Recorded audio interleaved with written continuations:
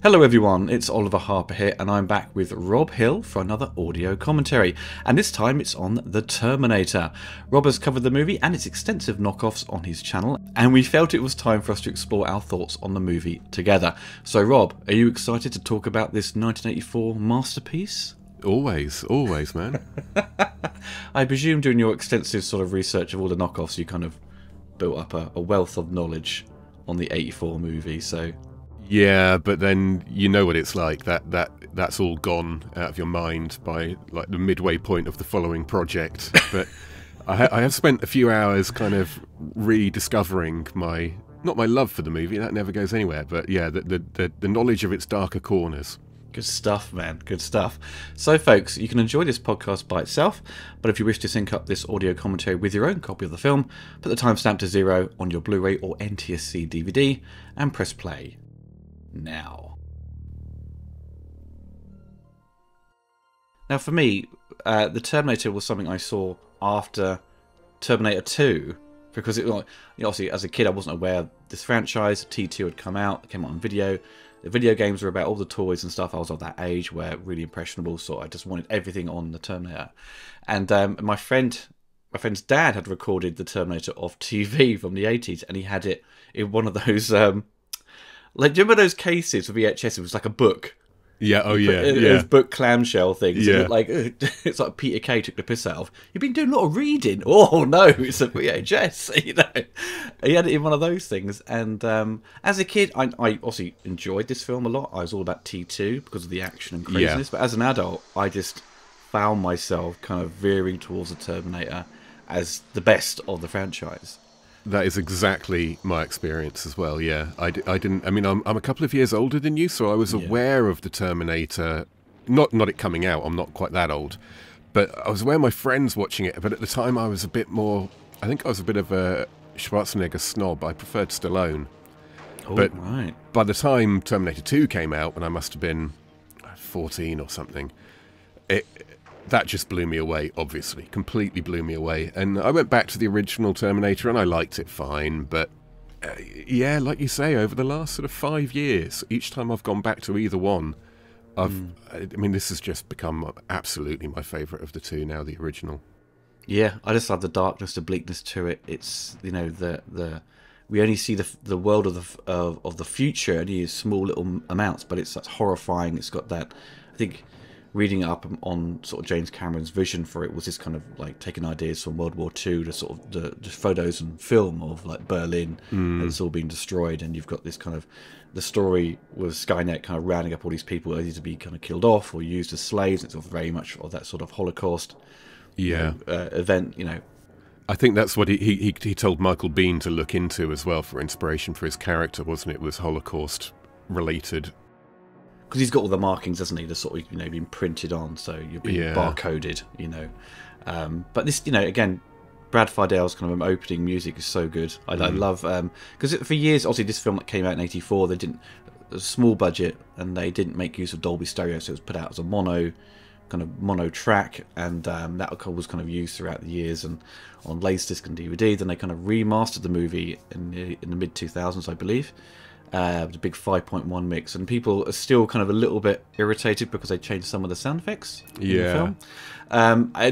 Nowhere near as egregious as what they did with Superman when that got a special edition in the early 2000s. And if anyone who's bought the 4K of Batman, the 1989 film, they've updated all the sound effects in that, so it sounds modern and it sounds really weird. So if you've not heard that, Rob, then I'll check it out, because you'll be like, this sounds bizarre. That will really wind me up, actually. Yeah, so thanks for that tip and suggestion. It's pre-warned. But yeah, it's and obviously there's also colour changes over the years with the film. It's like a little bit more teal and stuff. Yeah, but, not as bad as some of the other remasters we've seen. Yeah, it's a peculiar habit, isn't it? It's not just directors; it's often distributors. They just can't leave be, can they? And fine. It had mono sound, I believe. I read somewhere anyway. Cameron saying he basically had a choice between this special effect or recording sound in stereo, and he went for the special effect. So you could argue that maybe it wasn't intended to be mono; it just had to be, but. It's how we experienced it. It's how we know it. And change what you want, but don't obliterate the original. Don't Lucas it. Exactly. I always love the chunky lightning we see in the Terminator. I think like Fantasy 2 effects. Sort of those sort of, we've seen that lightning used in other films that they've done effects on, and I just love the sort of arrival of the Terminator. And it's like, as we all know, I think as Terminator fans, we've all gone into this thing kind of knowing, obviously, some of the backstory of this, where James Cameron was obviously working on, I think it maybe come to the end of working on Piranha 2 in Rome, and he got a really bad case of the flu, and he was having some mad feverish dreams, and he sort of come up with the idea of the Terminator with this kind of, it's crawling out of this fire with holding a knife, I think it was. Yeah, I think that was his vision. Well, yeah, it was a fever dream vision. I love that term, a fever dream vision of this metal torso crawling towards him with kitchen knives in its fists. And yeah, he rang up Gale Ann Hurd straight away and described it and said, right, this is the movie we're going to make. It was like he thought he was going to die. The fever was so harsh, and he was kind of. And the producer at the time had stopped his per diems, so he didn't have any money. Yeah, he wasn't even meant to be there. He'd spent his own money on the flight over. He'd been sacked from the movie months earlier, and he'd spent his own money to fly over to Rome to basically sort of force his way into the editing room. And didn't he break in or something? Like he changed a few scenes overnight. Yeah, apparently every night for a matter of days, if not weeks, he was breaking in and change. And I've never quite understood that, because is Olivia Giassinitis, wasn't it, the somewhat grey area, slightly dodgy producer who'd taken control? Because that was his plan from the start. Was the deal he had had to have an American name as the director, so he had to hire Cameron to direct it, but he'd always planned to kick him off. And right. How he was not noticing these changes being made at night is something I've never quite understood. Also, we got some great little cameos here of like people that will become massive stars with Bill Paxton and the other gentleman who plays the villain in Cobra. I can't remember his name. Brian Thompson. Brian Thompson, yes, the guy with the almighty jaw. Yeah, a real old favourite of mine, thanks to AWOL, one we've talked about before, and also the X-Files. Is great, and he's actually great in a bunch of movies. There's a great movie called Hired to Kill, which is it's a low budget B movie. It's just a very generic late 80s actioner, and it was his kind of. It's a bit like with Action Jackson. It was kind of an attempt was made to make him a star, even though he was really, a bit of a B player. But yeah, it's a great movie. That. Well, see, he was Shao Kahn in Mortal Kombat Annihilation in his most hammiest performance of his career. I do love this bit here where he goes, the man stole my pants. I always love it. That's horrible. For the whole rest of the movie, I can never get it out of my mind that he's going commando in a tramp's trousers. Oh, man. Piss-stained trousers. He just stink the entire film. So the sex scene as well. It makes my skin crawl. He's come straight from a future with no running water. He's already sweaty and filthy at this point. He's been living off rats, About to put his tramp's clothes on, and she has sex with him. But he does pick up some of the best trainers. Yeah, it's true. Yeah, which a number of my friends always wanted to get hold of. They get a great money shot as well, don't they? I don't know if Nike or was it Nike? I can't remember. I don't know if they paid for Nike. that. Yeah, it's Nike. They must have done it. If you see a product shot that clear, they've learned to get a bit extra cash. Because Cameron was. His dad, I think, had flown him back, or gave him some money to him to fly back from Rome to America. And I think he was like travelling around, I think Cameron was, and he basically had no money at all. And so obviously he started forming a script, and I think it was only until 1982 that Arnold got to read it. So there was also we had delays with this because due to Arnold committing to the sequel to Conan. Yeah, that was the big Destroyer, Conan the Destroyer. Yeah, it was. Oh God, what's his name? I think there was a bit of a personal feud going on. It was a bit of leverage. Dino De Laurentiis. Because they were originally planning on shooting Conan the Destroyer the following year, but when word of Arnie being in demand for this came up, De Laurentiis apparently sort of played his card and. Well, they were supposed to do a Terminator. Well, no, sorry, they were supposed to do a Conan film every other year. So it was supposed to be like a Bond series, you know what I mean? Really? Like Arnold would do a Conan film for Dino and then so forth, but that never transpired. I was always disappointed that John Milius didn't really continue that, or Oliver Stone writing sort of Conan sequels. You know the bit there when he confronted the cop and he goes, "What year?" Yeah. You know, in the trailer it's a different voice. Obviously they ADR'd the guy. Is it really? In the film, but it sounds totally different. Because that little exchange there is one of the key sort of meme-like nuggets that live in my head. That the intonation and the dynamic of that little scene, it's, you know, it's like the Uzi 9mm or any of these funny little random exchanges. That one's one of the biggest for me. There's the desperation and the importance that Michael Biehn brings to that little moment's incredible. Oh yeah. But it's interesting that Michael Biehn was only in one movie. He made an appearance in an extended scene in the special edition of T2, but he's so important to it, the franchise, despite only being in it once. You know, I think it's down to his performance as being so memorable. And it's interesting when he was casting, wasn't it? When he cast for something else, and he had this kind of southern accent on. Yeah, he'd been to because he was a stage actor primarily at the time, wasn't he? As you say, he'd done very little on screen, and he'd been for an audition for Cat on a Hot Tin Roof, which required him to have a southern accent, and apparently not deliberately, but inadvertently, he kept the accent for the audition for this, which is something he wasn't really thinking very, you know, it's like, oh, I might as well bowl along to this and see what's what. He wasn't very, it was all about Cat on a Hot Tin Roof that day for him. Oh, and apparently Cameron rang his agent and said, he's great, but I don't want him to have a southern accent. Can he do just like a generic non-regional accent? And the agent's like, what the hell are you talking about? He's from Nebraska. I do love, obviously, because this film has a very sort of strong element of film noir to it, with the sort of use of lighting and the camera placement, but also the sort of the city very much kind of as a visual elements of what we see in Taxi Driver. I always felt sort of that it's just a grimy kind of look of the past. Yeah, and it also is a character in its own right.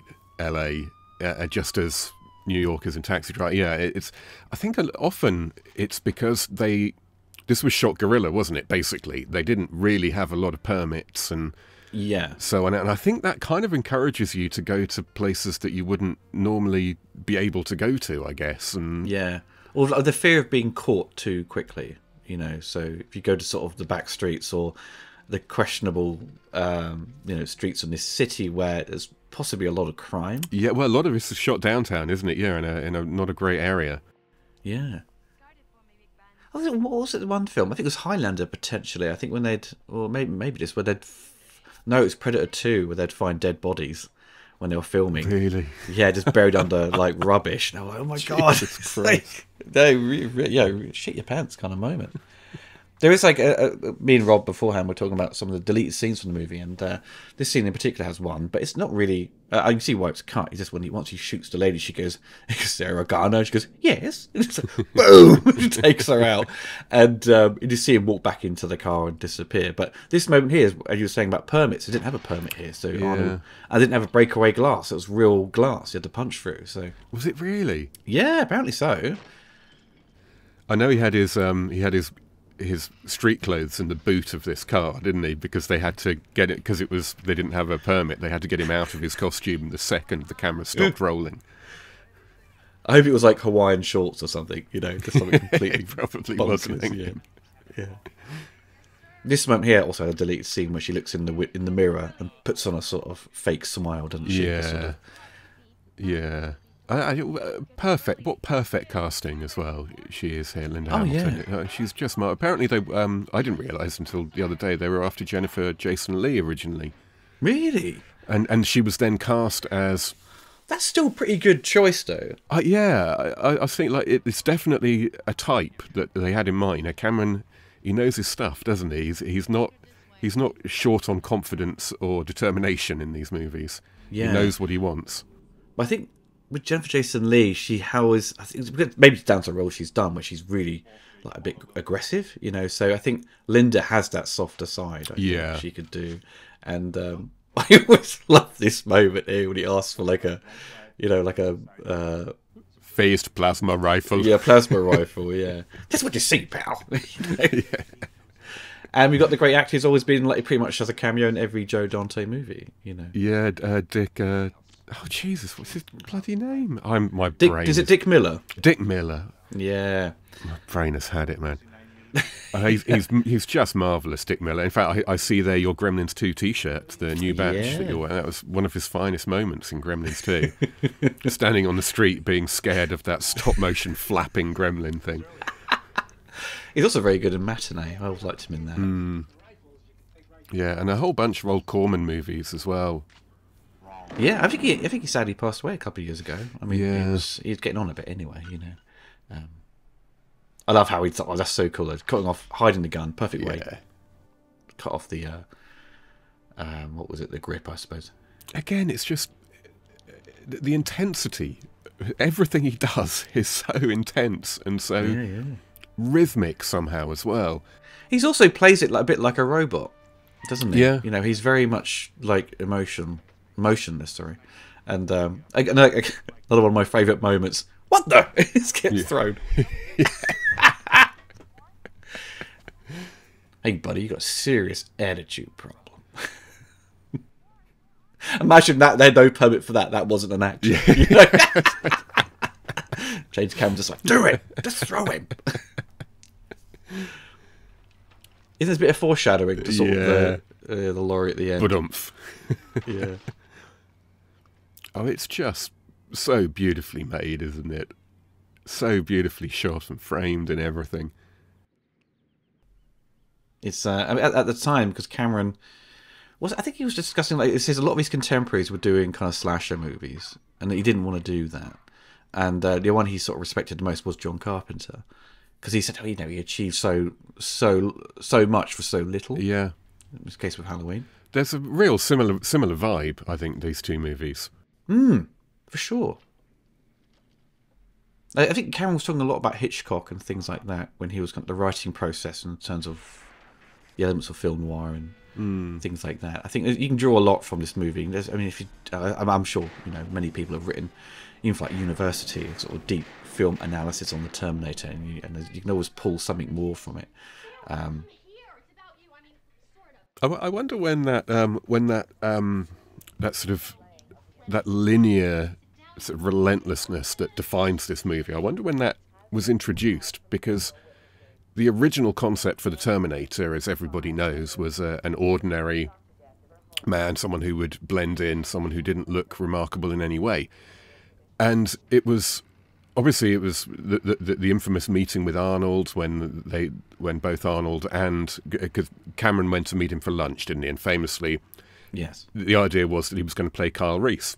But he didn't want him playing Kyle Reese because he was enormous, and Kyle Reese was meant to be an everyman.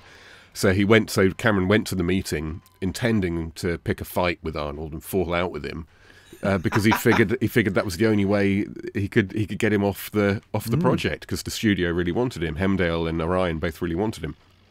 But they came to the conclusion then that actually Arnold wanted to play the villain anyway, and the way he described his vision for the Terminator changed Cameron's mind in a lot of ways. And he wasn't originally this relentless, unstoppable, you know, character who'd provide this linear structure. He was originally meant to be much more lithe and animal-like and sort of in the shadows and so on.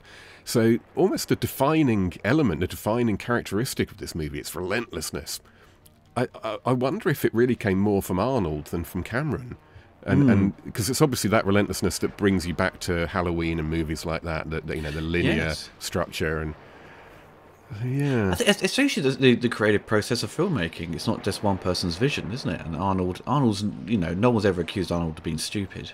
You know, he's always got interesting ideas. Yeah, and honestly, it was a massive career risk for him, wasn't it? Being a bad guy, you know, because he'd never done that, and unfortunately, this is the only Arnold film where there's no like sort of grunts in it. It's just all.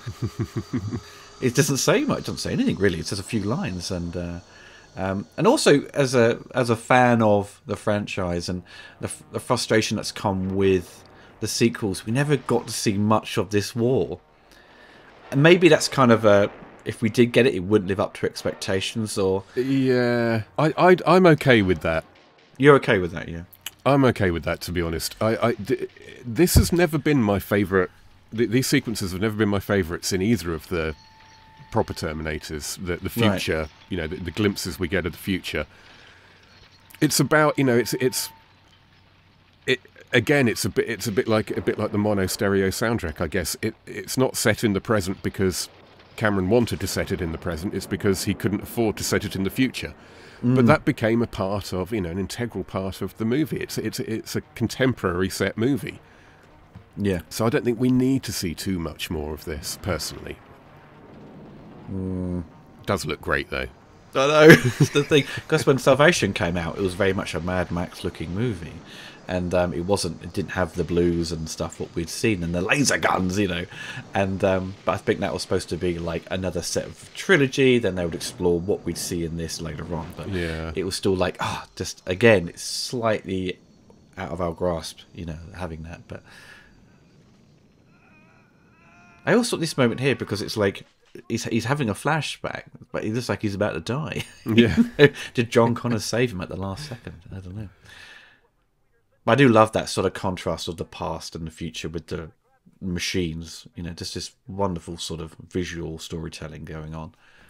Yeah, I think a lot of that comes from, or maybe comes from, that 9-month period they had to wait. I've seen Gale Anne Hurd and James Cameron, Gale Anne Hurd, who produced and co-wrote, they've both talked about how that gap not only gave Cameron, of course, the time to write Aliens, but gave them the chance to come up with all these little touches and all these little bits of depth and all the bits of added value that, you know, a cheap B movie doesn't normally have. No, it doesn't. You know, as we've seen with you know, also your great video where you explore the knockoffs. You know, we see, because they don't have the time, or they just kind of saw this as a sort of the basis for their own movie and just basically rip it off, you know, in a very quick succession. You know, you see there's not much creativity involved. Exactly. You know, aside from amazing casting of, say, Mark Hamill, you know, from the future. Yeah. And what film was that again? I can't remember now. Oh God, I've forgotten as well. Yeah. But it's exactly the same plot, except it's not a robot. It's Mark Hamill. Now he's from Top Gun, or would appear in Top Gun, wouldn't he? Yes, I'd never clicked that. Yeah. He's one where Maverick Tom Cruise goes up to him and goes, "Man, you stink." Yeah. You know? I think it might be Slider. Is it Slider? I can't remember his name. I love how the dynamic here between the sergeant and I presume one of the detectives. I don't know, Lance Henriksen's role in this. He just goes on about this horrible shit this guy's done. He's just like, shut up, you know. It's just like, he just seems to get off on it, doesn't he? But also, yeah, because we were mentioning about, you know, a potential casting of Arnold, and what we'd before, obviously, I know there was trivia about O.J. Simpson being considered. Yeah, I think that's some of the most famous trivia about this movie is who was originally considered to play the Terminator, was it? And yeah, I don't know what the truth is, but yeah, though apparently, allegedly, both Mel Gibson and Sylvester Stallone were offered the role as well. They were offered Reese, not the Terminator. But yeah, O.J. Simpson was apparently considered, but deemed too nice, which is kind of ironic when you think about it. And I think the most famous one is Lance Henriksen, isn't it? Who was, legend goes, he was cast.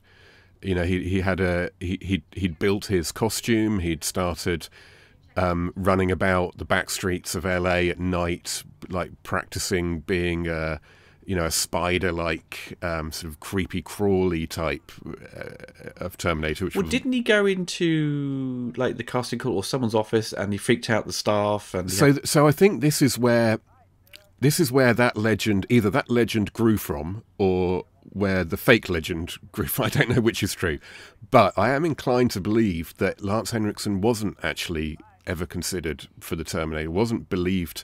It wasn't planned anyway.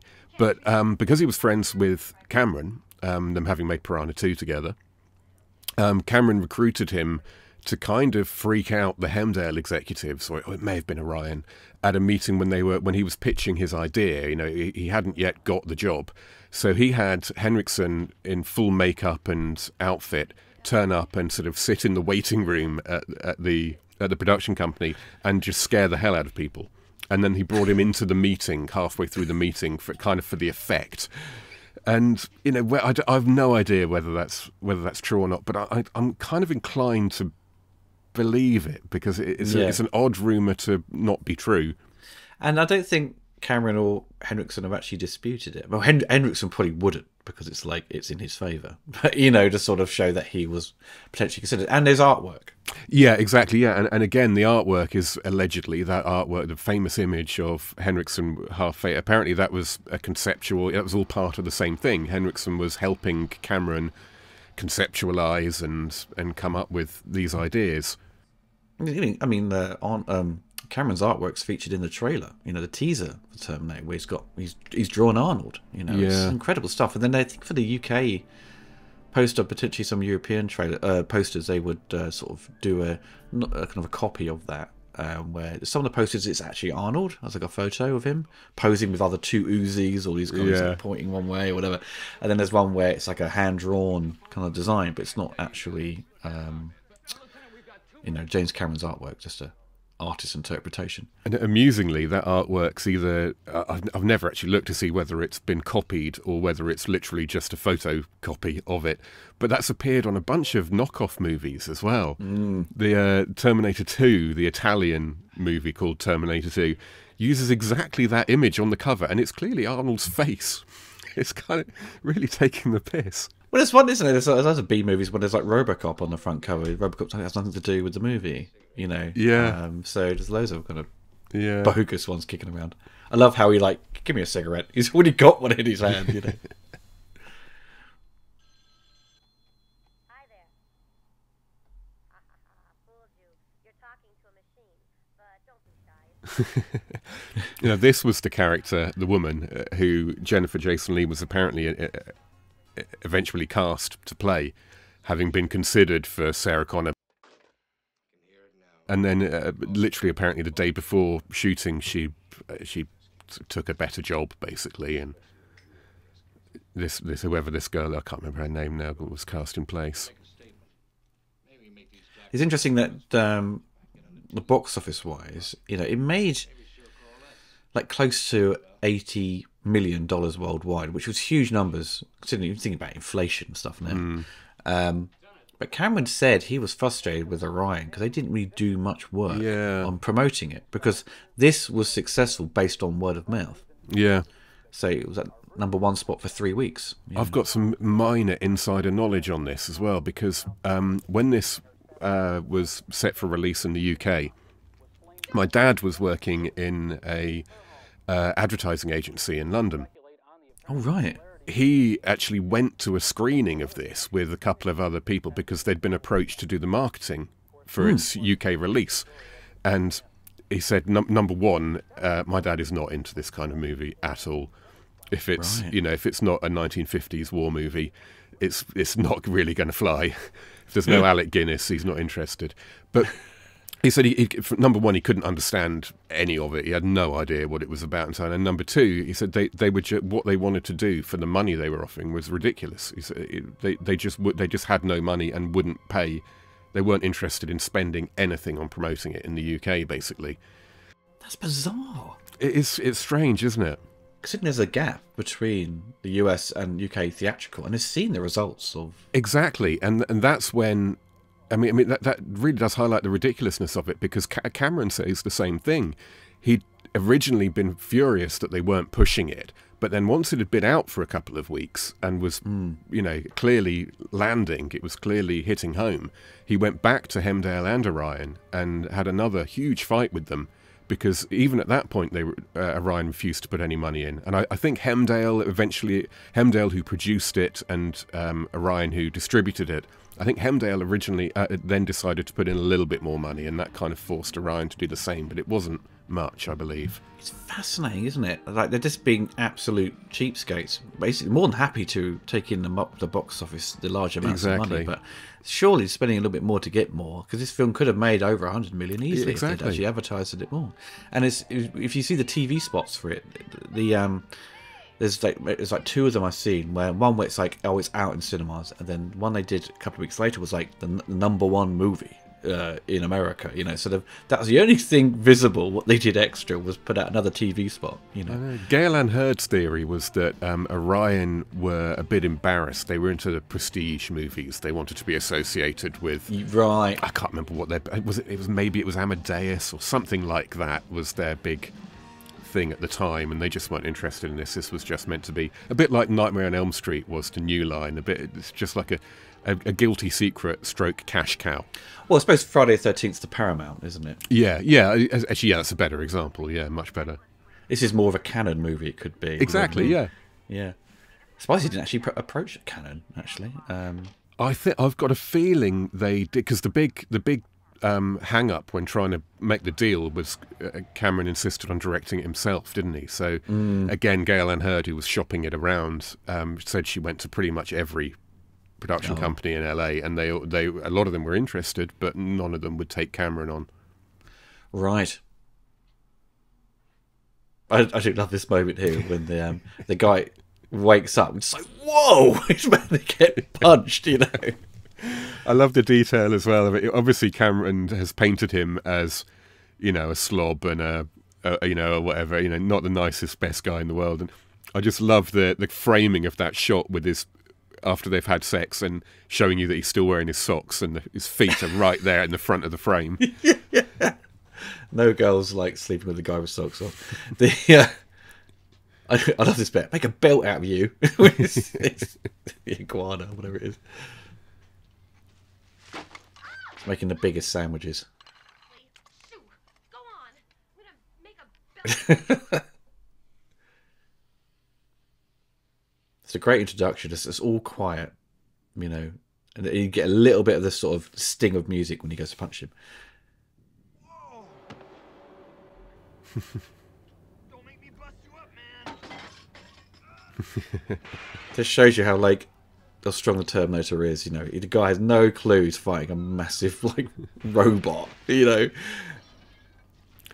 and imagine how much different this would have been if he did look like a robot, which was originally, you know, potentially on the cards. Well, Cameron was always disappointed, wasn't he? I think reading, he loved Westworld and Yul Brynner's performance as the android. But once he saw the face, the inner workings, it was just like capacitors or whatever, or you know, just I suppose the sort of the idea of future tech. It was like the inner workings of it just seemed a bit dated and didn't seem interesting, where with his vision it was just like this kind of clean metal of a skeleton. Yeah. And it was, I suppose, you can see how things move within it, like a steam piston kind of things to it, and it's all powered by this chip, you know, and this kind of, I suppose, power core in the middle of its chest. But it was this kind of a massive leap in what people had perceived as a robot, you know. I think he was pushed, wasn't he, to use a C-3PO type, you know, a man in a suit, but decided he preferred the idea of it being the other way round, of it being... It's obviously cheaper as well. Yeah, well, exactly. It's a stupid outfit, you know. Well, you know, you could look at 3 years later with RoboCop, where you got a guy in a suit, but it's the difficulty of Peter Weller trying to move in that suit brought out the amazing performance. Yeah. Where he had to move in a very kind of bird-like way, where Arnold showing the Terminator to be, everything's very slow and smooth. It's like his head's like a tripod, you know, sort of, you know, observing everything, you know. And ironically, they'd considered Schwarzenegger, hadn't they, for RoboCop? Yeah. But came to the conclusion, obviously, he was far too big. By the time they pasted the panels onto him, it wouldn't. Yeah. And that's... even Christopher Reeve was considered. That's mad, isn't it? Really? Because in the recent RoboDoc, it shows you who they'd considered and who they'd maybe, I think, inquired with. Yeah. You know, and Christopher Reeve was very much on there. But RoboCop, you really just need someone with a great jaw. Yeah. And good big lips. Big ass lips. RoboCop needs Peter Weller. That's it, you know. Indisputable, I think. And here's a trivia nugget, which I'd never realised until the other day. This scene features the only shot in the movie in which Michael Biehn and Arnold Schwarzenegger are in the same frame. Yes. I'd never thought about that, but yeah, they're never in the same... If they are in the same scene, then Bean's generally in a different shot, running away from him. When he grabs that guy's hand, it's like... It sort of gets taken out. But I do... It's my favourite little moment, because my friend... we loved the album at the time, the pop songs for it. And Burning in the Third Degree is like the greatest song in the movie. And it's this moment where... You know, obviously, where I love this moment here, because she ducks... And the Terminator, as he walks past, and the music sort of goes this kind of weird, great reverb, you know, around in the sound mix, and then you see this guy kind of do this cheesy 80s dancing, something that Eddie Murphy would take the piss out of white people dancing, and like, you know, let's stick with this one. You know? I just love this shot of Bean. You see the music's tricking you as well. It's queuing up that he could be the bad guy. Yeah. And you could not... I mean, I know I've got to be in my bonnet about digital cinematography, but that shot of Bean would never work with a digital camera. It would never be as powerful, never be as effective if it was... No matter what lens you use, no matter what camera you use, I just don't believe it could ever look that grimy and textured and... No, it would just look too clean. That's the problem with digital. Yeah. But I mean, you can do loads of, you know, effects now to make things look like fake film, grain, you know? and it never quite looks right. But you also, I still don't believe you get a very satisfying kind of contrast from digital cameras. I don't think you get the same sort of detail in the blacks. Oh, I love that shot. The boom, boom. And it's a great moment here, which shows you how good like Carl is at sort of movement, because he's so quick as well as he tries to avoid all the, you know, Uzi blast, jumps over the bar.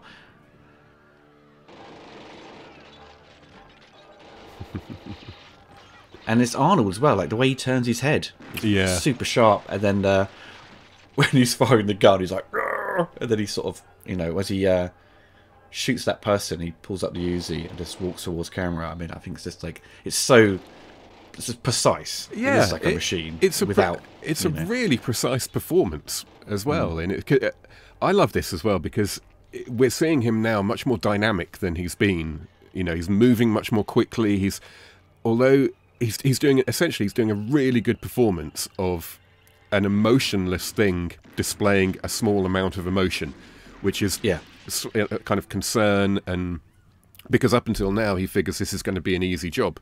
Suddenly everything's gone wrong, and there's someone in play he doesn't know about, and it's changed his performance, but it's changed it in a way that's believable for a robot, if that makes sense. For sure.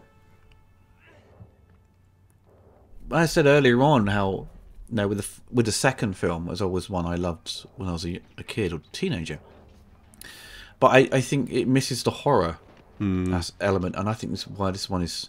It works a lot more for me. It's just the threat of the Terminator is just far more compelling in this. Just not to take anything away from Robert Patrick's performance, the T-1000, because he's still brilliant. Oh yeah, he is brilliant, and it's a brilliant performance. But yeah, he's just not shot in a way that's as he's just not treated by the filmmaker in a way that's as unnerving as this. This scene as well is a great one, because the score right now, that there's a kind of mad keyboard thing going on, which is it all just seems a little bit wrong. It's all a bit off cue. It's all a bit, I don't know. It's really unnerving, this music. Just sort of like this kind of thing going on. Did they actually put acid, didn't they, in Arnold here? On his coat, yeah, I believe so. Yeah. That's William Wisher, isn't it? Who co-wrote it is, isn't it? Yeah. Because he'd helped help James, you know, structure the script, didn't he? Yeah. And he obviously has a cameo number 2 as the photographer in the shopping mall. Oh, is he? As Arnold gets thrown through the glass, and then, you know, you see T-1000 look at that mannequin. It's all silver. And he's like, looks confused and walks off. I love it because later on, as the Terminator gets more damaged, he's losing his eyebrows. I know. So I've never bought that, if I'm honest.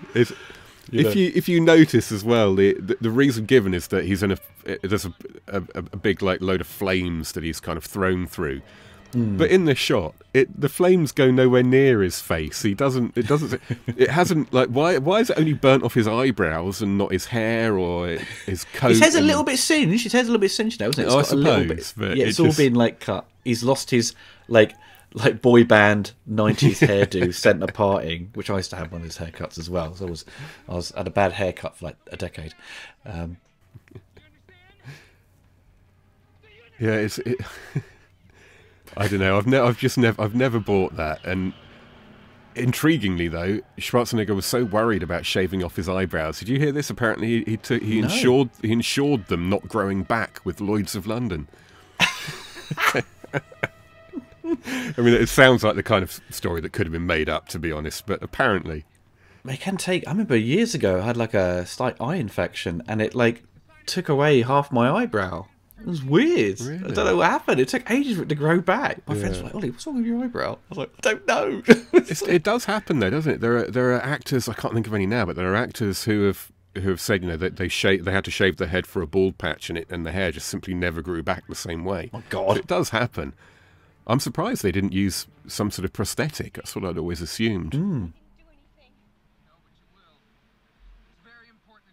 Now there was I don't think it's a deleted scene. I think it was part of the script where the Terminator, you see the Terminator eating like chocolate bars and things like that to sort of maintain the integrity of his flesh. Apparently, yeah, they had to consume a small amount of food. But yeah, apparently he was going to be eating chocolate bars without unwrapping them, you know, wrapper and all. Yeah, that's right. Yeah, because that's an interesting element because, you know, that idea was deployed with RoboCop to sort of, he has baby food to maintain the human element of him, the flesh and part of the brain, I suppose. And here we are in the midst of probably the greatest exposition scene ever filmed. Films can be criticised quite heavily for having massive exposition dumps. Can be seen as quite lazy in storytelling, but it's so important to this film. Yeah. It's integral because you can't. What other way could you do it? Exactly. Yeah, there's a whole lot of stuff to explain, and yeah, doing that in the middle of an action scene was kind of revolutionary, I think. Because you can't have a tell Dumbledore moment in this, can you? You're really screwed if you do that. Or sitting in a diner making maps with straws, or whatever that line is from Looper about every single time travel movie has that scene where. But I mean, you just don't get better than this when it comes to having to communicate what's going on without it being boring. And you had to, and obviously here with Mark Goldblatt's editing, where he slows it all down for this sequence where someone is they're on the move, but you can't, delivering all this exposition, you can't keep cutting too much. You know, you've got to keep the audience focused on that dump of information. Yeah, and Michael Biehn is so convincing in relaying this information that he's been told, he's got to remember what to tell her, like from John Connor. Yeah, and again they get most of it out of the way during the action. But in order to emphasise the important bit and make sure it's all come home, they slow everything down really naturally to this point where it's quiet and calm, the camera's still, and I think it's brilliant. Now, what are your thoughts on Harlan Ellison's kind of claims of plagiarism? Yeah. Is it the soldier and the man with the glass hand, right? Yeah, well, he claims the soldier. I don't think he ever claimed the man with the glass hand. I think that's what it's called. I think it was just some similarities, wasn't there? In a way, I've seen both those. I watched both those episodes and a few other things he'd done, actually, when I was researching, because I like to go into the where the original movie comes from when I make a video about its rip-offs, because it's only reasonable to credit these things to where credit is due. And I think ultimately both Cameron and Ellison are right, if that's not a cop-out. Ellison is notoriously litigious. He's notoriously difficult, and this is a movie written by James Cameron, William Wisher, and Gail Ann Hurd. It's not a movie written by Harlan Ellison. And when you watch those Outer Limits episodes that he claims Cameron ripped off, it's it's a plot element here and a plot device there. There's no overarching similarity. You know, everything happens for different reasons and in profoundly different ways. And I think if Cameron hadn't made the mistake, allegedly, of saying, you know, in passing to a couple of people that he was ripping off a couple of Harlan Ellison short stories, which is what Ellison built his case on when I don't think he did take legal action. If I remember rightly, he threatened to. I don't think he actually sued Harlan anyone. said he loved the movie. Yeah. But he saw obviously some similarities, and he said, like, if Cameron had just phoned me up and said, oh, I'm going to be inspired by these kind of stories you'd written, I'd be like, go with it, love it, do it.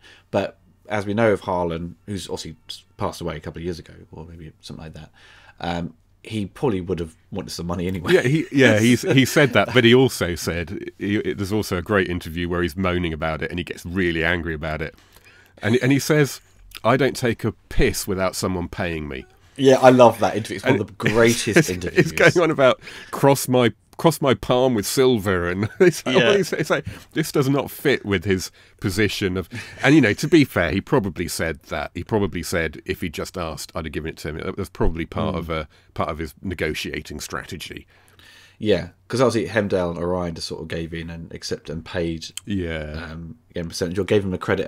They gave him a video. They gave him very little though. Really, they gave him a non-committal credit at the end and a token amount, which I think was $65,000. That's the most frequently reported figure. But Cameron went nuts. He was absolutely called him a parasite. He refused to work with Orion again at one point. He was furious about it because he had a gagging order as well. He couldn't talk about it. Yeah, it's part for like maybe 20 years, something like that, or 10 years. And as a result, it's Harlan Ellison's version of the story that has become gospel. And you know, it's a difficult one. There are really similar ideas, and really some kind of acknowledgement probably should have been made. The idea of a future in which two warring parties send representatives back to the present to fight out for the future, that's Harlan Ellison's idea. And this is similar enough that maybe there should have been some sort of acknowledgement or credit or something. But a co-writer credit, like he was originally after, is a ridiculous idea. No, that's ridiculous, yeah. I think also, even though you're saying it was his idea about, you know, going back into the past to save the future, I mean, even as someone who hadn't seen those episodes probably would have formulated a similar idea anyway, because it just seems such a logical way to tell a science fiction story about time travel. Yeah, it's a fair point. You could defend Cameron in that regard, say, look, but because he said something like, "Oh, I'm just borrowing a few ideas from the Twilight Zone" or something like that, you've kind of shown your cards a little bit. Yeah, I think because he spoke. So apparently, it's like a press interview, isn't it? Like early on. Apparently, and again, I think Harlan Ellison is the only source for this. But apparently, the editor of Starlog magazine was on set of Terminator, and he said, "So where does this idea come from?" And Cameron jokingly said, "Oh, I've ripped off a couple of Harlan Ellison short stories." And apparently, he said something similar. But again, Ellison's the only source for that. He said something similar to a friend of his who he then fell out with, and that was so. I mean, even if he said that, it's a joke, you know, and it's not ripping off Harlan Ellison really. It's maybe developing an idea he maybe had. But it's also like we can go back through the archives and find a Starlog issue if it's actually in it. Yeah, well, exactly. So apparently. I read an interview with someone that last year who had actually found that edition of Starlog, and this comment is not in it. Harlan Ellison's response to that was that the executives at Orion pressured Starlog, got wind of this being said, and pressured Starlog to remove it, which is, you know, entirely believable, but who knows?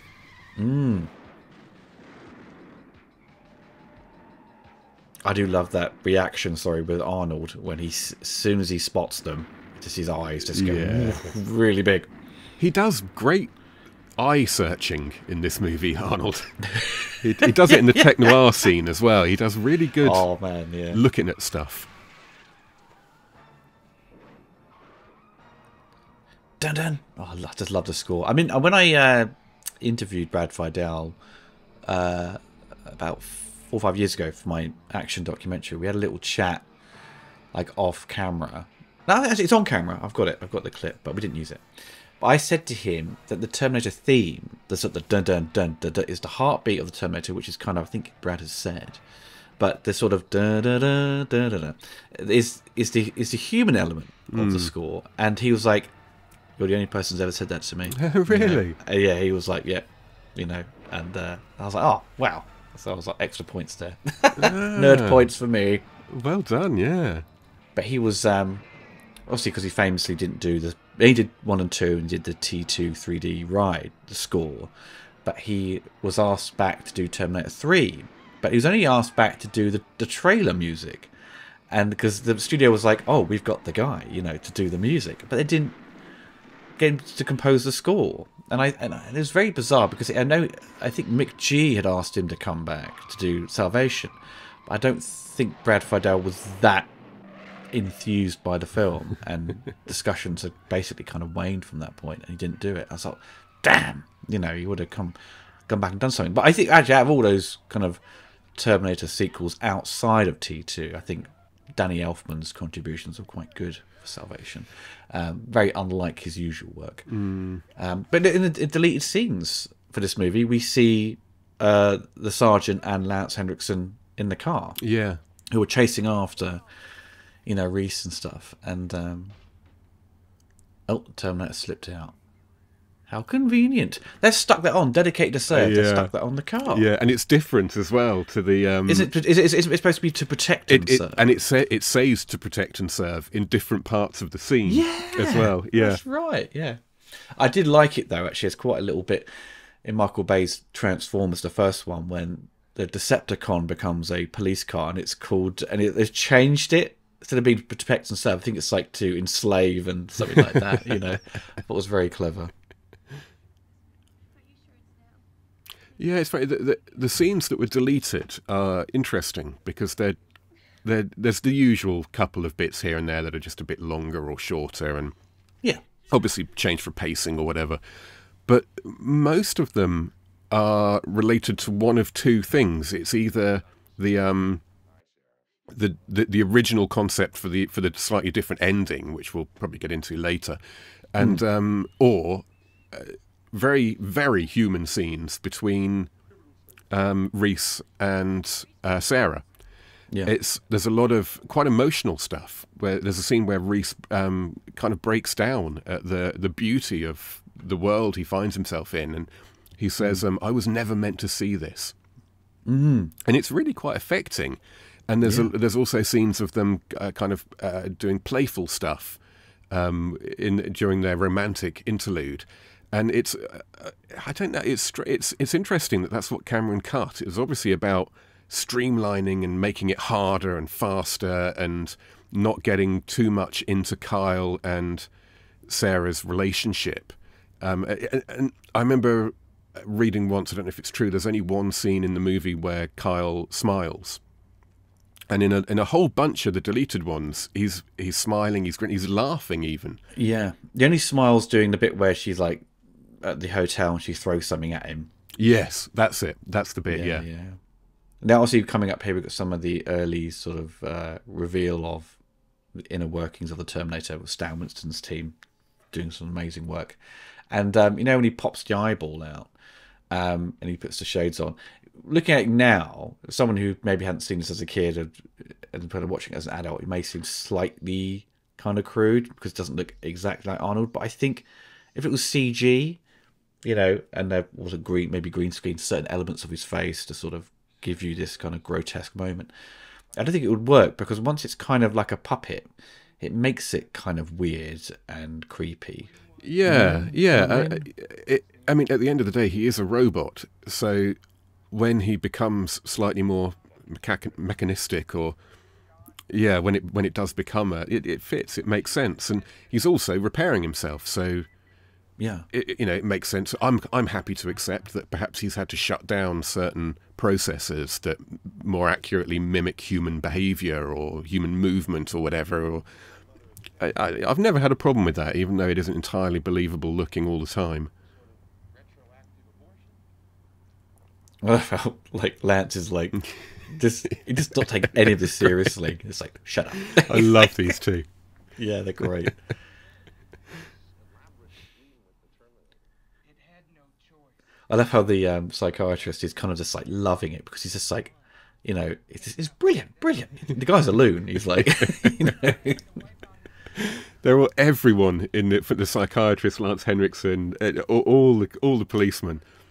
I think the sergeant is the only one who's kind of slightly taken in by it all, because in that deleted scene, he's questioning stuff, and then when they escape, he stops them. He didn't die because he gives them the gun and says, "You got to protect her." Yeah, He totally believes it. But I think I didn't like the idea that all the cops were just killed. One survived, maybe, and it could be another person who was aware of what was going on, you know. But as the fact that, because it's such a tight-knit story of events, all this, a major part of human existence is going to come into play later on in the future, but this important moment is such a small piece in this kind of move, like in the world at this time. It's one small little event's taking place and no one's aware of it apart from two people, you know, and others may have questioned things, but having him survive was maybe, I don't know. And no one who wasn't there and obviously didn't survive, but no one who wasn't actually there is going to believe any of it. Is going to. I always felt frustrated for Sarah, her character, the character where she couldn't share the story with someone else who'd experienced it. They only experience it up until getting shot. You know. Although a lot of those policemen technically must survive, because there are 30. I think I'm right in saying 30 policemen who are, and they're all seen. But then in Terminator 2, it's referred to the fact that 17 were killed, or 17 died. So the implication must be that 13 survived their injuries. Because everyone gets kind of shot once by the Terminator. And there's a couple of like he's machine guns and whatever. You know, but there is a pretty strong chance that someone would survive a lot. You know, these gunshots. You know. I love these sunglasses he's got now.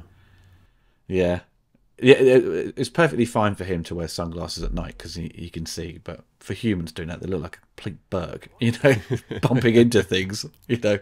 I don't know, if you look like that and you're walking around LA at night, no one's going to question you, obviously. But you're also like, I think you get a free pass. You're just an eccentric. I love this scene as well. It was Silberman and Lance Henriksen's character they just don't give a shit. They're not taking anything seriously. I didn't build the fucking thing. It doesn't require a shred of proof. I love it. He's a bit John Lithgow, this guy, isn't he? Yeah. So, yeah, he could have had Lithgow in this, you know, but it would have been even more. It would have been very hammy or over the top with his performance. He plays exactly this role in one of the Terminator rip-offs as well. I can't remember which one it is now, but oh my god, he's sort of that's like starring in an unofficial Bond film, you know. Yeah.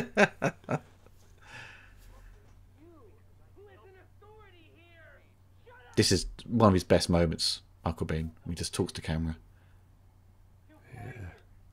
It just gives you the brutal reality of what the Terminator will do. It's the kind of thing they write into movies just to put in the trailer. Oh, mate, yeah, it's trailer fodder. Oh, you know, well, if I ever went back to cover the Terminator again as a sort of a new retrospective, you know, you can't not use that moment for the opening trailer, you know. Look at the collar on that shirt. That is big. That's big for even 70s. That's like going out to his shoulders. You know, I want that shirt. I love how he gets like, I'll sleep on his couch, which is like the smallest couch ever. You know, I've slept on here many a time. In the one place where he knows she is as well. Don't move her anywhere.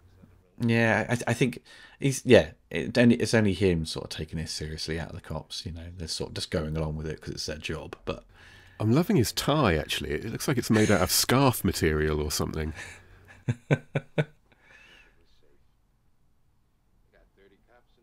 It's a pretty thick material. What's this actor's name? I can't remember. Is it Paul something? I can't place him. What Luke see? Yeah, it's frustrating when I forget people's names. It's age, man. Oh, it's Paul Winfield. Paul Winfield, of course. He's lieutenant, lieutenant, not a sergeant. Those sunglasses. They're the same ones that Clint Eastwood wears in one of the Dirty Harry sequels, I remember discovering. But was it one of the sequels that took place after the Terminator when it came out? Good question. Yeah. I think Dirty Harry's all 70s, isn't it? Really, into the early 80s? The sequels went right well into the Deadpool. Was like right, 87 or something like that. Oh, okay. It's got Guns N' Roses in it, and Jim Carrey. Jim Carrey, my God. You know, I've only seen the first Dirty Harry, which is really? Yeah, I've seen the first one.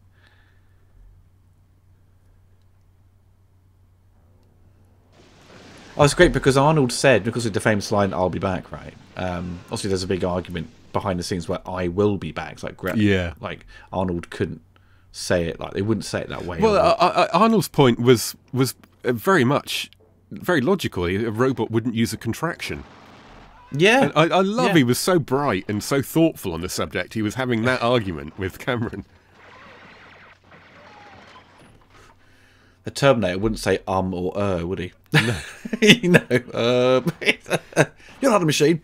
But I think when he'd done that, he went obviously and made a movie, then came back to America, and everyone was saying, "Say the line." What line? You know what I mean? It's like Bart being told to say, "I didn't do it." Yeah, you know? I think he's say the line, Bart.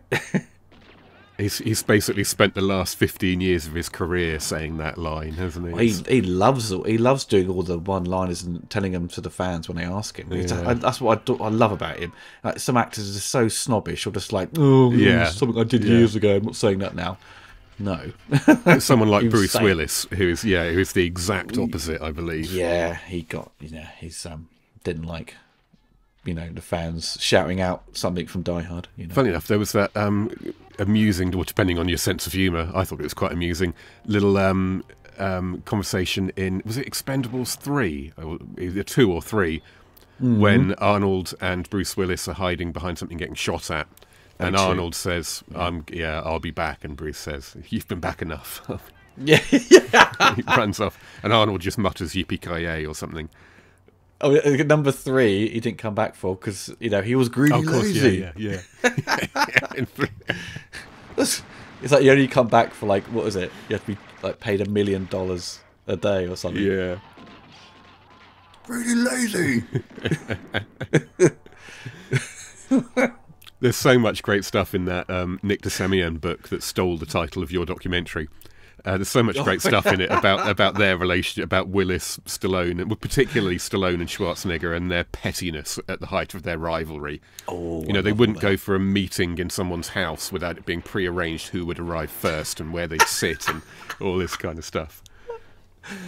Oh, amazing! I'm surprised they, worked together with on Planet Hollywood if their egos were so. Yeah, that was the first time. Clashing, they were, when that deal was put together. They had been properly at war with each other. Like really slagging each other off in the press and so on. But money heals all wounds, I guess. It does, yeah. And because at that point, Stallone had made a few duds, so he's probably his ego was a bit bruised at that point. Well, Stallone had to ask to come on board Planet Hollywood. It was Schwarzenegger was the first one offered it, and then from there they went to Willis, and they both signed up. And at that point, Stallone allegedly, apparently, had to. This is according to the guy who put it all together. And then a couple of years later, Van Damme and Seagal both asked for a hookup as well. I remember the scoring process. As Brad said, he had his big kind of heroic theme at the end when, Reese finds Sarah in the police station, escapes, but Cameron's like, no, get rid of it, Yeah. you know. Watch something a little bit more kind of just continuing that sort of like, you know, the Terminator theme going. Yeah, that was a fascinating bit of interview with Brad Fiedel. I've seen that somewhere down the line, because he was saying that he'd never spoken to a filmmaker who understood music on that level and how it works in a film. But the thing you do at this point, he was saying something like, is you play Reese's theme because it's his hero, and Cameron was like, no, we don't. I don't. You know, that will trigger these effects in the audience, and I don't want these effects. I want them to feel this instead. Yeah. He don't fuck about, Cameron, does he? He really knows his stuff. I don't think I heard any sort of negative things about Cameron on this production. It was only kind of Aliens where things, you know, his grumpy side had sort of appeared, and his short-tempered nature, and you know, dealing with the British crew. I think he was very much in control of this, and I think his only aggression we know about this is his constant arguments with Hemdale and Orion. You know, it was the Aliens thing where I think his reputation was sort of built really prior to the Abyss, was basically just a cultural thing. He had to deal with British craftsmen and British tradesmen. Same with Lucas, you know, had the same issue, but Lucas was obviously not as exactly. vocal. You know, he's a bit more of a softie, and he just bottled up all this like frustration and nearly gave himself a heart attack. You know. Meanwhile, Cameron just sacked everyone who pissed him off, and then frequently had to bring them back on to avoid a strike. I think the other thing with Lucas, when he nearly had a heart attack shooting Star Wars and goes back to America, to ILM, when they've barely done anything and just been smoking lots of weed, just hired a bunch of hippies, you know. Yeah, he literally went from Elstree, which was just full of tradesmen sitting about drinking tea, to ILM that was just full of effects artists sitting about smoking weed. Oh dear. He knows the thing about Lucas, though. He knows how to produce. You know. Well, this is it, isn't it? Yeah, I think that he learnt later than he maybe could have done that he's not a director; he's a producer. Yeah, and he's certainly not a writer either.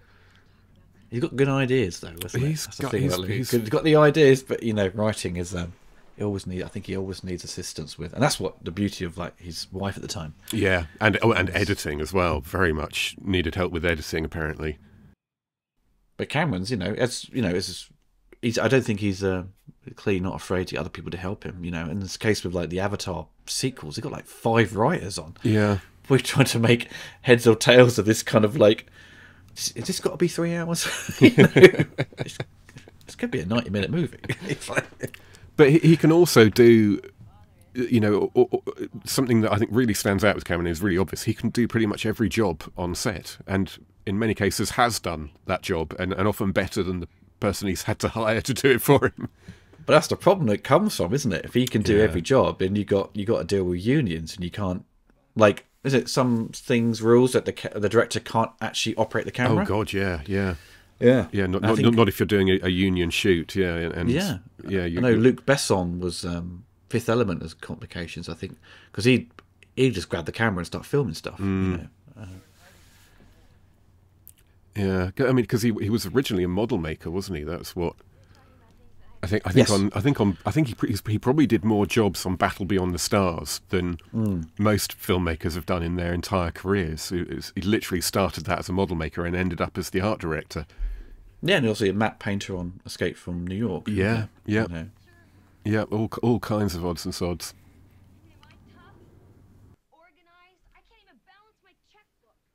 Oh, the nightmare of bouncing a checkbook. God. I just hate doing that. Fortunately, they don't have Reese go, what the hell's a checkbook? Yeah. There'd be people alive now who don't know what a checkbook is. True, man. Thank you, Sarah, for your courage through the dark years. I can't help you with what you must soon face, except to say that the future is not set. It's probably in the future, it's just like sexual favours, I suppose. I only deal in hand jobs. No, yeah, he's getting some practice in. He's good at them. Yeah, he's got a really strong right arm, and he's really buff. That was what really annoyed me come Terminator Genesis, was the complete miscasting of the guy who played Carl Reese. Is it Jai Courtney? Jai Courtney, of course, yeah. Who arrives from the future, completely buff, shredded. Like, wait a minute, you've come from the future where you've been loads of protein shakes, and all this stuff. You're supposed to be eating rats, and, exactly, and that weird porridge stuff he makes. I can't remember what he eats now, because Carl Reese attempts to make something later on, doesn't he, for food, and she's like, yummy, It's in a sarcastic fashion, but no, I mean, right from the start, I love that about the opening scenes of him when he's half naked. He looks, he looks emaciated and damaged and dirty. Yeah, he's been starving. That's the realistic kind of what would happen in a future where you're in rubble and you've got machines trying to kill you. What are you going to eat? Or result to cannibalism. And Cameron probably had executives standing over his shoulder saying, he's a good-looking chap. Can't we clean him up a bit? And how about we have him arrive in a nice, smart suit? And Cameron, being Cameron, is going to say no. But a lot of filmmakers aren't. They're going to get pressured. That's a great thing, because Arnold just appears, just kneeling down. He stands up, and Carl Reese is kind of like his character's jumped into it and just gone and fell through out of the sky and just cracked onto the pavement, which is so painful. Yeah, you can see it in his. Even the stuntman you see just fall down onto the pavement. It looks so painful. Yeah, right from the start, his character is scrabbling around desperately and fast, trying to solve problems, whereas Arnold's character is complete, apparently in complete control, striding from point to point, calm and collected. I love all these moments here. If obviously your son's got a PlayStation 4 or an Xbox, whatever. Yeah. You need to get Terminator Resistance, because it's basically this. Yeah. The whole game's in the future, and you can go into this kind of base, and it's exact copy, and it's quite expansive as well. I just as a fan, being able to walk around this location was just amazing. So, okay. Oh, I might have, because he loves these movies. Being a profoundly irresponsible father, I introduced these to him like last year when he was 8. He loves them. I mean, this came out as an 18, right? But it got reclassified to a 15 years later for the re-release. So it's quite tame by that, apart from the bit of nudity later on, and, bit of blood. I don't think there's anything too inappropriate in this, really. It's another one of these movies. We've talked about this before, haven't we? These modern nowadays, this movie would, with a couple of tweaks, would be made a PG-13 probably. Yeah. And you do only need to make a couple of tweaks, really. Well, I suppose essentially what's American, is it PG-13 is kind of a 15, isn't it? Generally, I think, it's somewhere between 12 and 15. 15, yeah. It's 13. It's very much between 12 and 13. Yeah, it's kind of middle ground, But obviously it's that rating that movies are built around, isn't it? It's the American PG-13 system rather than, obviously, the BBFC system in this country, but there's no reason why this, a child shouldn't watch this movie unless they're sensitive. Now, the Terminators that burst through the door are the older machines, right? The ones that not very convincing. Yeah, what is it? The 700s and the 800s, I think it is. Yeah, and apparently it's revealed in the novelization that Arnold is indeed an 800, and that was bad news for Reese. I just love bursts in with a sort of chain gun, sort of laser gun. But it's just they also use it in the trailer as well. But it's one of the best shots in the sequence when you see the eyes, the red eyes as he's kind of just blasting away. I think part of the reason I'm not mad keen on this sequence personally is it looks just like it's a normal set. It just looks like a generic, miserable future. It doesn't have that, in our own, in the present day LA scenes, the location is just so palpably real. And do you think, because we're only shown snippets of it, it's it's fine, it's acceptable, it's interesting kind of to see it, but to see a whole film set like that, it lose its appeal. Oh, completely. Yeah, I mean, Because you're just seeing just rubble and boxes, and you're doing something because you you can, arguably, not because you should or have to. Yeah. It's always the problem with sequels, though, isn't it? What do you make the same movie again? Do you expand on something? Do you go back in time? Do you go forward? You know, there's no. Well, you could argue T2 is essentially kind of a retread of this story. Well, yeah, T2 is almost a soft reboot in a way. Yeah, and number 3 again follows the same premise. If I'm honest, I don't remember anything about the third one. It's only last year I watched it again as well. Oh, really? You weren't too impressed? No. Number 3? No. Oh, I love this moment here. You got a dead cat in there or what? It's like, fuck you, asshole. Now, where did he get this leather jacket from? Ooh. That's a good point. Okay, because we only see him mug the guys at the beginning and steal the clothes, but then he changes outfit. It's often referred to as a cock-up, as a goof or something, but I mean, arguably, you don't need to know. Well, actually, you don't need to know. We've already seen how he acquires clothes. Now, is that guy got hairier arms and back than the guy from Ninja 3 Domination? That's the piece of trivia we need to know. I love this bit here. The guy, God damn! He's like... Well, you would, though, wouldn't you? Yeah, you wouldn't say nothing. You'd be like, well, I'm not saying anything. You know, keep quiet.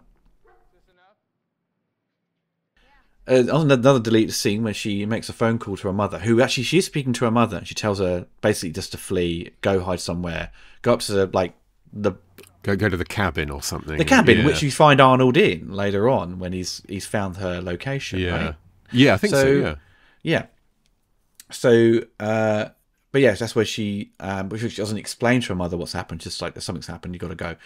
And she finds the phone book and finds Cyberdyne Systems, the address. Yeah. And this sort of, in the deleted scenes, was this kind of conveyed that they should destroy Cyberdyne, which was obviously the integral part of T2, and shows that Cameron hadn't forgotten what that sort of subplot, or what eventually could have been the ending of this movie. Yeah. So in T2, the of course Cyberdyne have the chip and the forearm from this Terminator, and it's that they've built all of their technology on. And yeah, that was originally going to be the part of this one, because it reveals the actual factory they were in was Cyberdyne. I think that's a beautiful touch. It's not something I understood or was aware of until a couple of years ago when I started, properly researching this movie. I had no idea that was Cyberdyne. I only found out till they did the DVD special edition, which had the deleted scenes on, and it showed you, oh my god, Cyberdyne, because Cameron, maybe it was revealed a long time ago in some article for Cine Fantastique or Starlog that this was the case, but I hadn't read those things. So it was only, like many of us, there's always someone's in the know who's like a massive fan and would know this from the 90s. But for the majority, it was like, oh, okay, they've actually released this material and you can see it. And it's intriguing because Reese doesn't want to do it, does he? Reese is profoundly against the idea because it's not his mission and what have you. And apparently in the novelization they go into it a bit more. Reese goes into it a bit more, and he's concerned about changing the future in the wrong way or too much or something like that. If they destroyed it, and didn't destroy the Terminator, then it only works if they find the chip. Yeah. Because destroying it now, they're not going to do anything. Yeah. Nothing's going to happen. It's them being there. Yeah. That causes the problem. Not that they know that. Yeah, exactly. Yeah, that's the fun of time travel stuff and how things can sort of play out due to one person's actions of the past. And I love how Arnold's like when he's got this new bike and he's got he runs out of ammunition with this kind of machine, the Uzi or whatever, and he pulls out this little pistol. He's like, phew, just trying to shoot. That's all he's got left, Pop gun, Yeah. So but knowing what we now know about the original ending, this obviously has a different meaning, this scene. So they're not making these pipe bombs to defend themselves from Arnold. They're making these pipe bombs specifically to blow up Cyberdyne's factory. Yes. Yeah. That's interesting, isn't it? Yeah. Like they've shot it because also you got deleted, but yeah, that was where they were going, and a slight, re-edit can change, the editing, the ending quite drastically. Because their intention here, they know the address of the place they're headed, so their intention after this scene is to just go straight to Cyberdyne Blow Up. They're not even necessarily thinking about the Terminator now. Oh yeah, because all they're doing is sort of just it's a waypoint to hide for a bit, then move on. Yeah, Yeah, they're stopping to build their bombs, gather their thoughts, and then continue on to Cyberdyne. It's all Sarah's fault because she phoned her mother again. Idiot. Technically in the original edit, and not in this now the first time.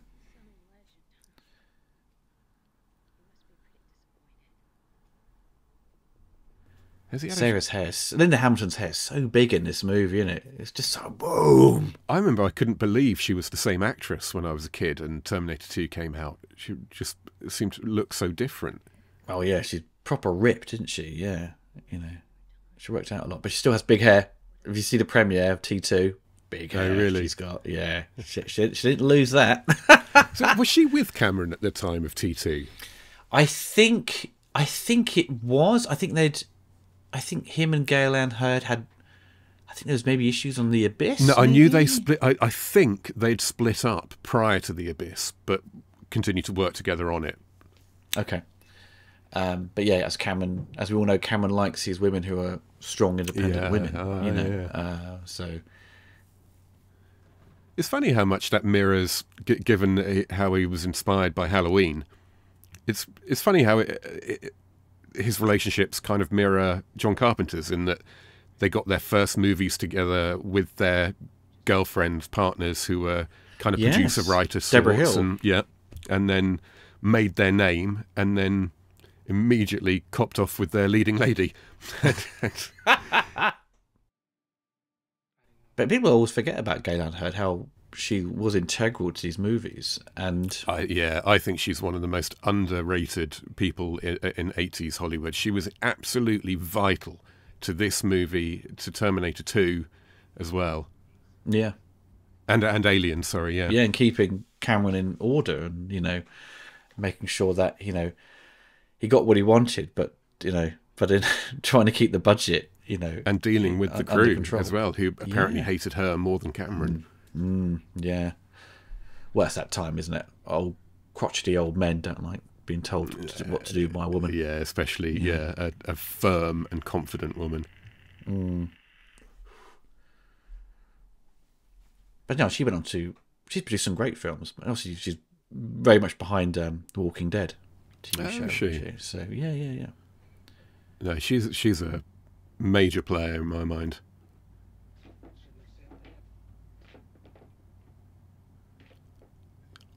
See, he looks exactly like he should look, doesn't he? Oh, for sure. But he hasn't had a bath yet, or no. He's got a stink. At some stages, he has had a shave though, because if you notice, his stubble is completely different lengths and different scenes with no rhyme or reason.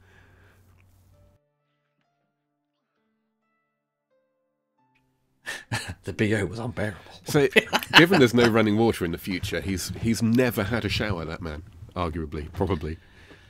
No, not at all. And he's had no sort of wet wipes to sort of clean himself. It's just like, yeah. It always reminds me of that, there's a bit in, I think it's Family Guy, when they're talking about what it was like having, historical sex. And how nasty sex must have been before tissues were invented and tap water and stuff. Oh dear! I think this sex scene was kind of voted as one of the cheesiest sex scenes. Yeah, it was the holding the hands bit. Is always people just like, it slows it down. Oh yeah, that's a brave It's also move. It's also Reese's first time apparently. So he wouldn't have lasted long. I thought that as well. Put that a minute. Yeah, I've never quite believed the smile on her face here. So he's smiling. There we go. Yeah, he's happy because he's cleared the pipes. Yeah. That's a little bit of foreshadowing as well that the dogs don't like. Dogs can detect. And that's actually, I think that's actually, is it Cameron's or? Yeah, I think it's Cameron's actual dog. What was it? Yeah, it's either Cameron or Arnold. I think it was Cameron. I think it might have been Cameron's, yeah. Oh, the music here. Dan, Dan. I love that. I love this bit here, the music. It's such a great piece of the score. Oh. It's that same sort of wild keyboard thing. It reminds me a bit of it's like a drum machine, electronic drum machine. Yeah, it's a drum loop sort of thing. It's a particular, back in the day, that it would have been a very particular piece of kit that made it, I'm sure. But it reminds me a bit of Mr. Bungle. Mr. Bungle. There's a Mr. Bungle tune where they do exactly the same kind of like wild up and down the scale, kind of slightly unhinged. I remember because Brad Fidel said, at the time with soundtrack releases, you'd have, basically, it would be on vinyl and cassette tape. Side A would be the score, or maybe the pop music, and then the alternative side will be the rest of the music, right? So you never get the full score. You always get half and half because they want to sell the album really on pop music. Hence why they licensed quite a few tracks or had some specifically done for the film. And obviously the soundtrack got put on CD later on, and then they did a remaster, which he was not happy with, like the mixing of it. So he did his own remix, like about 3 years ago, which is incredible. It's worth getting hold of. The score's never sounded so good.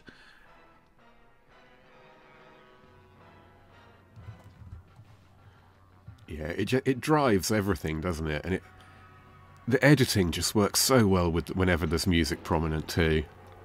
Oh yeah. I mean, even the score to T2 is incredible. I don't think it's dated at all. No, that's the main theme just still sounds like. Yeah, unlike this one, it's kind of timeless, isn't it? Because this does sound dated, to me. It sounds of its time, you know what I mean? But like the main theme for this, I wouldn't say would be like, oh, that sounds old and crap. But you got because the rest of the score, it's very minimal in what it's doing. It's just there to set the mood and dun dun dun dun dun sort of beat going through it.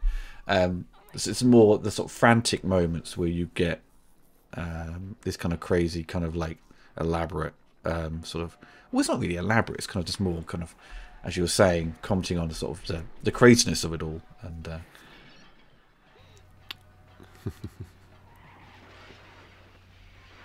yeah, I suppose it's probably the production rather than the actual writing of the music, if you know what I mean. Yeah, that's dated.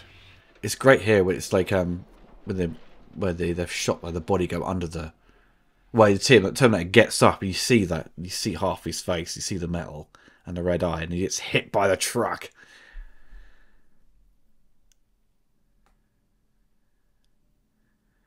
Do you know when they repeat her scream, don't they? Do you remember that when the car flips? That does ring a bell, yeah. She's like, ah! They repeat the scream. I didn't notice it then, but that does ring a bell from. Yeah, all seems a bit weird.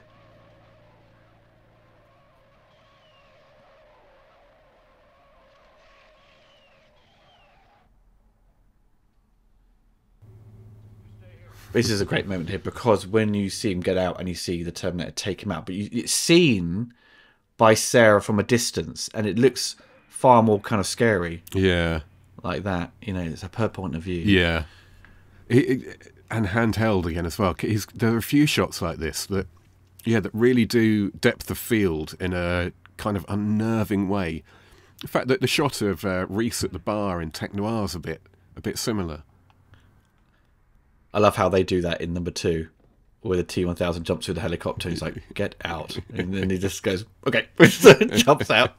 But I love in T2 though, where the truck's coming because they've stolen that guy's kind of small vehicle, and he just goes, "Wow!" And he jumps over the side as T-1000 just charges past in that truck full of what was it? That liquid? Oh no, what was it? Full of oh god. Yeah, the cold stuff. The cold stuff. Yeah. It's very cold, slushy. It's liquid nitrogen. That's it. Yeah, it's a grown-up word. Yeah, we're good at the science. Dun, dun, dun, dun, dun, dun, dun. Obviously, they went that tunnel earlier, the famous tunnel in, is it LA, isn't it? It's used in Blade Runner. And Yeah, it's used in Batman as well. So, Batman Forever uses it, I think. Yeah. Back to the Future 2, maybe. I can't remember. This gives you that amazing reflection of light, doesn't it? Yeah. It's like tiled, maybe. I don't know.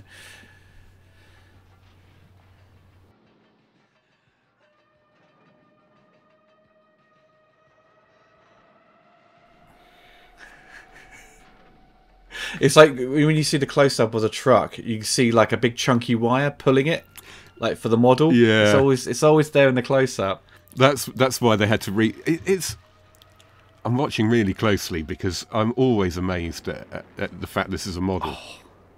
But it's also because Cameron's so good at like mixing models and live action and front projection. Yeah, that's front projection, and she kind of runs and she goes no and explodes, and like that's what they always use, like using Superman. But the like in T2, the opening sequence where you've got in the foreground, you've got the Stan Winston guys kind of animating these massive puppets, and then you've got miniatures shot like projected on front projection behind them, or rear projection. So you've got this kind of mix of different elements in all shot within camera. It's mad. I love all that stuff because he knows what he's doing. Yeah, it's not just like, oh, we'll just green screen it and put some CGI Terminators in. Green screen it later. Let's ask the VFX producer what he thinks we should do. I think we should green screen it later. Why is that? Well, because then I get paid. So I've never understood that. All my time in post-production, they had someone on set for all these movies who they'd go to and say, now, do you think we should do it this way, where we pay someone else, or this way, where we pay you? The politics and of filmmaking and the essentially greediness of it all. Because no film, like especially with Indiana Jones style Destiny, should cost 300 million. No bloody way.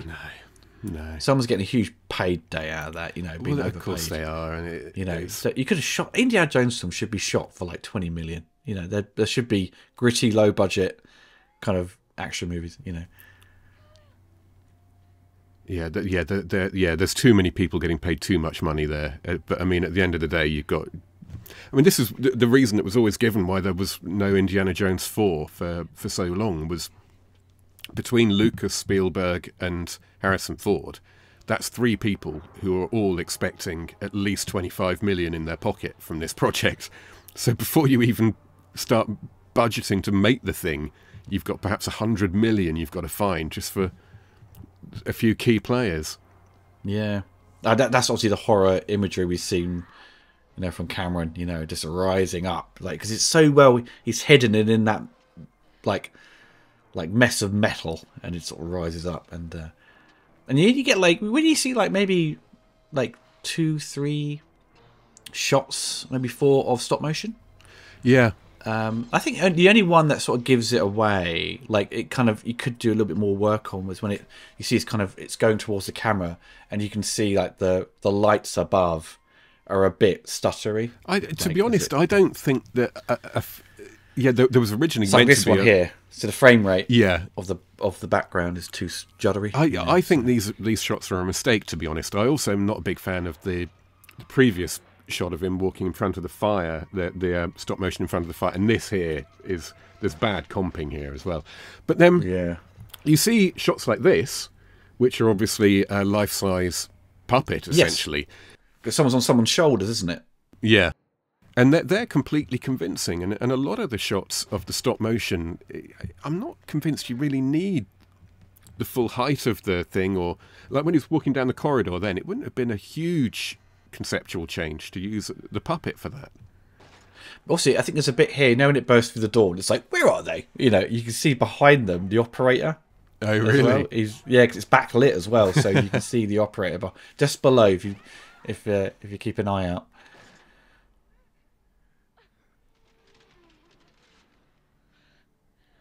Come on, open the door, come on. Yeah, this is some pretty scary stuff, actually, isn't it? He's completely screwed now, isn't he? He hasn't got much energy left. If you look below, you can see the head of the operator. Oh, I think, yeah, it's like a shoulder and, yeah. Yeah, apparently Stan Winston was originally had to fight hard not to have more stop motion. He felt that more could be done with the puppet. I think it was that way around rather than the other way around. Because it wasn't, the stop motion isn't go motion like what Phil Tippett would kind of, you know, utilise with things like Ed 209, where you get that a bit more of a smoother kind of movement going on. It's hard as well because we know how the Terminator moves now. So they're not, you know, Ed 209 could just be, that's how Ed 209 moves, but this has to be like Arnold moves. But I think we look at Salvation, where they do a lot of movement with CGI with the endoskeleton. It's actually really convincing, and the animators spent a lot of time, you know, trying to get it to look right, and how it moves and how it jumps down on stuff, and there's this. It's very impressive. Well, they were clever to damage his. There's a shot where you actually see what it is. It's like his Achilles tendon that's been disconnected somehow in the crash. So I suppose they're clever to give him a limp, which means his gait and everything's going to be a lot easier to come up with in stop motion and like this. And for the operator to sort of move him, and, you know, not have to be like, oh, we've got to try and make him move like a human. You know, he doesn't have to now. He's being essentially crippled.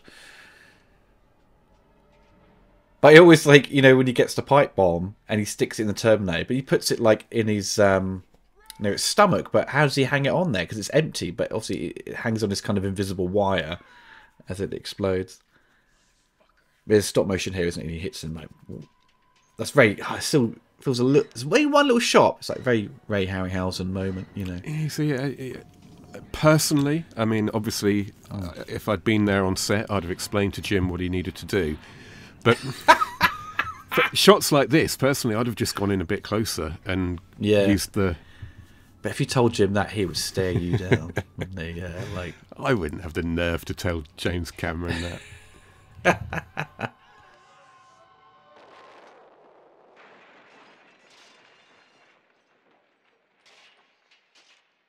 Yeah, they really sold just how flaky that whole little sequence is, didn't they?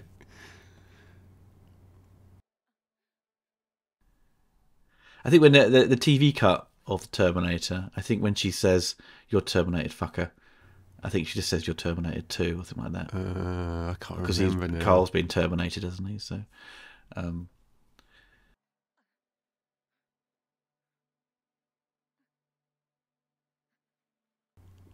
yeah. So it's after this, isn't it? That there is that key deleted scene of two Cyberdyne employees. Yeah, he finds the chip. They don't shoot it that close because they obviously the chip would change come T2, the redesign of it. But the guy's like, oh, the officer says don't touch anything at the crime scene. The guy's like, oh, okay, and he sort of just wanders off and gives it to the guy to give to R&D. You know, apparently those two were like best mates of some executive at Orion, and when you see that, I didn't know that when I first saw that deleted scene, but I rewatched it the other day. And it's really obvious how absolutely terrible they are. They're such bad actors. And Cameron says, or has said, that that's actually why he cut that bit. I don't know if it's true or not, but he essentially cut it because they were just awful.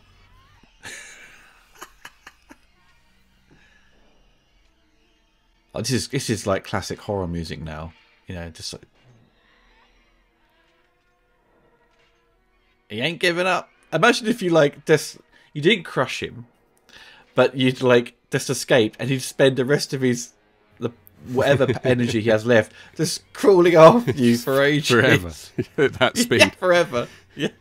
But he'd finally catch up to you when you fall asleep. It's like, gotcha. yeah, he's coming for you. I love his bit where he's on the conveyor belt as well. He's just like.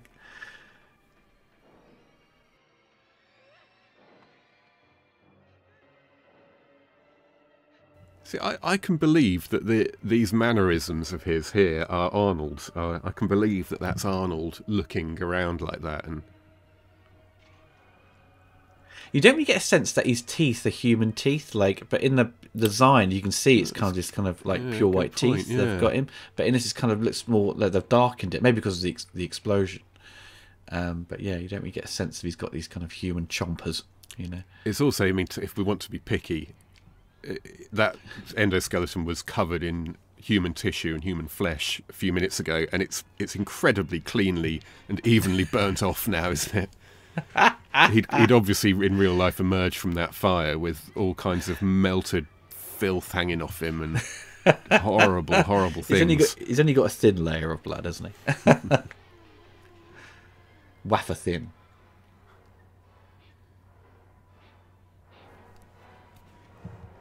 I remember this so clearly from childhood. This little sequence stuck in your mind, isn't it? You know, this thing getting crushed.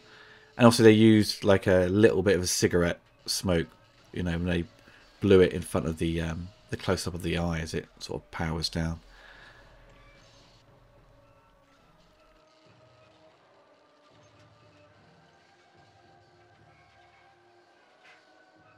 Yeah, I'd not remembered how long the sequence is, from the point of them arriving at Cyberdyne to this.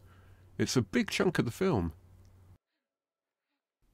But Carl Reese is like, I think this is a pickup shot with Carl Reese, isn't it? When they got Michael Biehn to lay on the bonnet of James Cameron's car, and just shot him just being zipped up in a, you know, in his suit bag. That's what it was. Cameron's. It's not a body bag. It's the bag that Cameron kept his suit in. That's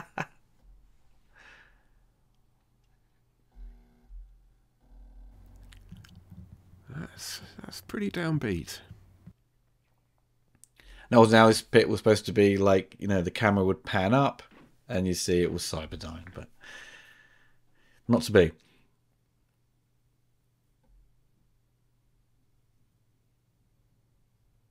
I do love doing the end credits where you've got a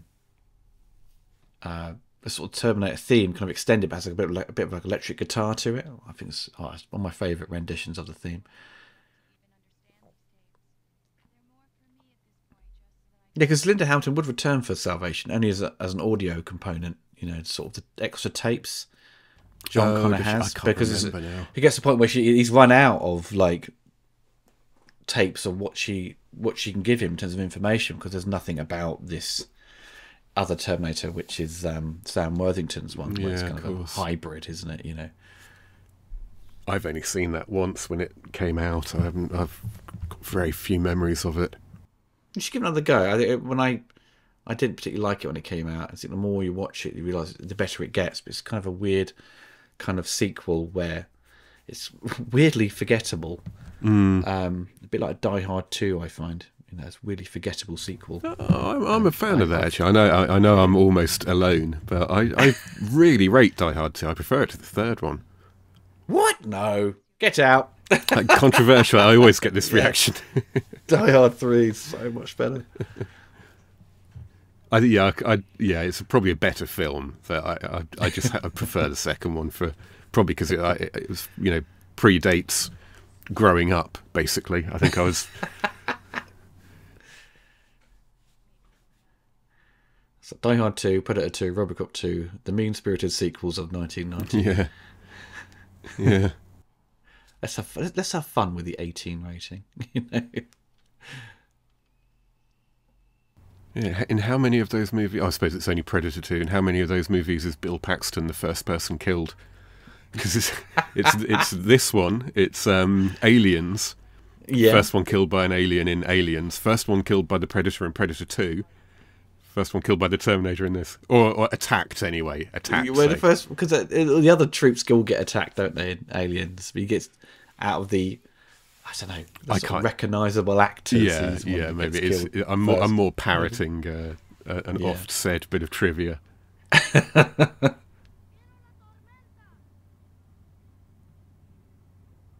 love when she talks to the guy there. He looks so stoned. His eyes are so red. Yeah. It's just like... that looks more like meth.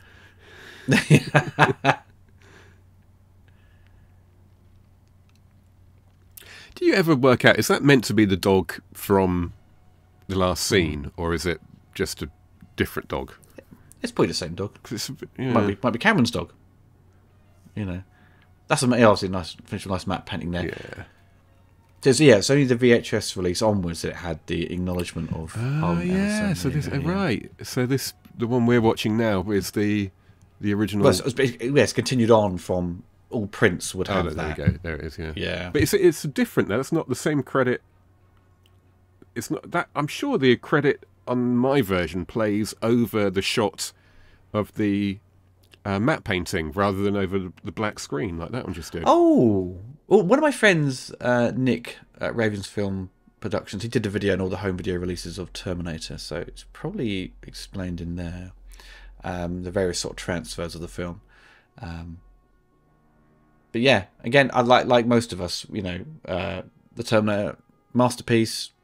You know, it still works. Nothing's wrong with it. Yep. You know, it's if I was younger, I would very much argue that T2 was better because of all the crazy stunts, visual effects. You know, Arnold, you know, being the good guy. But as an adult, it's very much like I love the sort of the film noir, the horror aspect. There's more simple That's kind of what approach I like. to it. Yeah, I like how linear it is. I like how straightforward everything is. I like how scaled down and lo-fi everything is. Yeah. I think Terminator 2 is the better film, obviously, really, and if for no other reason that it appeals to a much broader audience. Yes, it does. Yeah. And at the end of the day, movies are, you know, they're entertainment, isn't it?